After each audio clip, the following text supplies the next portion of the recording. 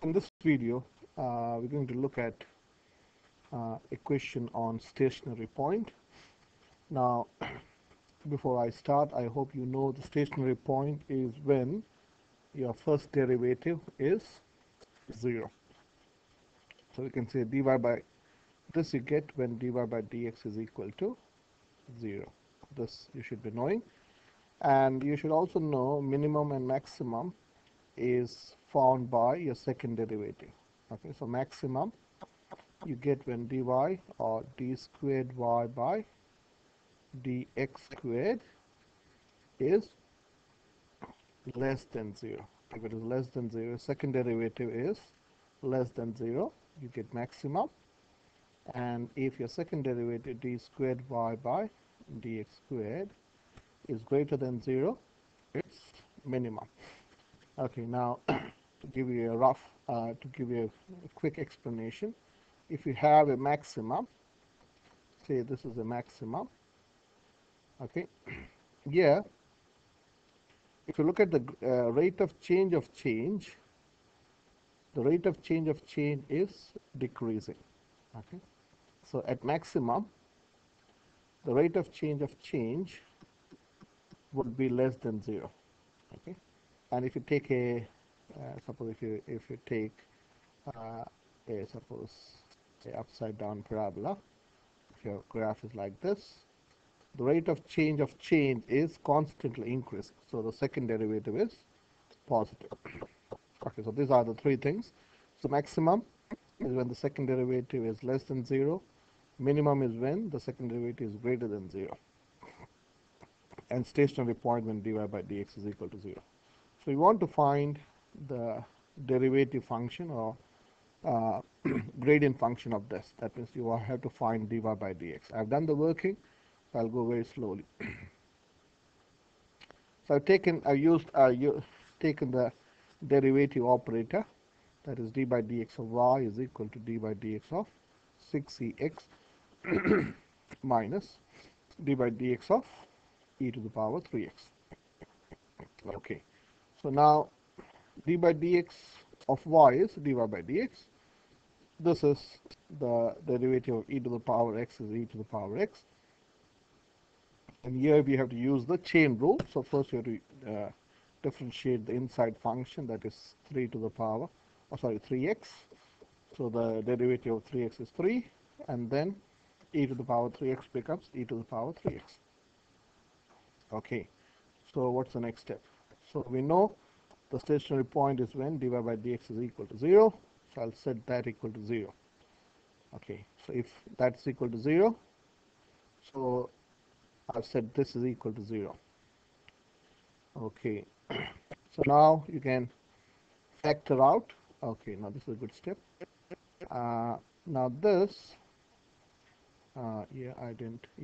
this I hope you understand is same as e to the power x to the power 3. Okay, that's why I have written like this. So you can now factor out e to the power x or 3e to the power x. So you'll get, excuse me, 2 minus e to the power x squared is equal to 0. So you end up with this, 3e to the power x is equal to 0, or 2 minus e to the e squared, ex squared is equal to 0. Okay, now this is, you divide both sides by 3, you get this. Now you have to use a logic. Can e to the power x become 0? E you know is Euler's constant, which is 2.7 something. So any number which is raised to any, whether it's positive or negative, that will never become 0. It will be approaching 0. The graph of e to the power x, I hope you know, goes like this, okay, where this is e to the power, this is your e, okay, 2 point something. So this is never possible, okay, so that's what I would have said, that this is not possible. This is, so we have to only only solve this. So e to the power 2x is equal to 2. So e to the power 2x is equal to 2. So then you're taking natural log of both sides. So natural log of e to the power 2x is equal to natural log of 2. that will end up as using the log rule of power, that is 2x times natural log of e to the power is equal to natural log of 2. Now this is natural log as a base of e. So natural log of e to the base e gives you 1. So this becomes 2 times, if you want, you can write here 1. This becomes 1. So x is ultimately this, that is natural log of 2 divided by 2. I'll show you on the calculator. So natural log of 2 divided by 2 is 0.34, this huge number. Okay. Now I'll show you this. Okay. Before showing you on a graphic calculator, let us do the second part. Now, okay, so the first part we have, so the first answer, find the x coordinate is, this is your first answer. So you can say this is for answer A. Now for question B, or question 1, 3, 1, is, this is answered, x is that value. And now we want to determine whether it's a maximum or minimum. So you have to find the second derivative. I will say this is 3, 1.